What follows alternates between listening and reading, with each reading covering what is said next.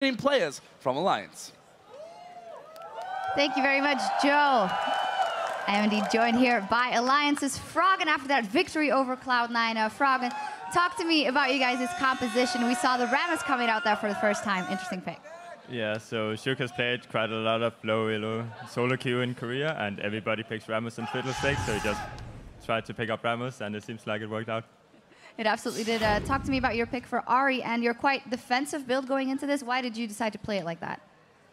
Generally, all the team is really squishy coming into the mid game, and all I have to do is dish out a lot of damage, and it doesn't matter if I focus one target on Ahri because they have Zillion, so it's better just to get tanky and more consistent damage output.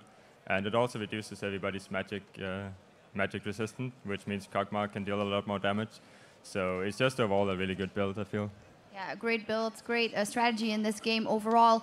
Tell us a little bit about what happened in the first days here, not the Alliance we're used to seeing.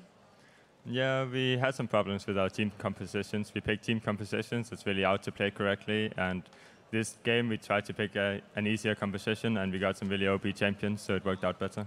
How do you reflect on that personally? Because of course there's so much hype coming in, and people saying Froggen is a real deal. Does it matter to you in the end as long as you get the win?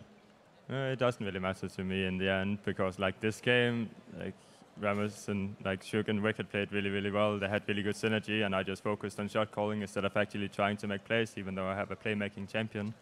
So I think it's just overall the synergy in the team that needs to get going before we're really good. Well, you talk about it needing to get going. You have Naj and Wild Shield rematch coming up. That is so crucial for you guys. Will you be able to catch up in time?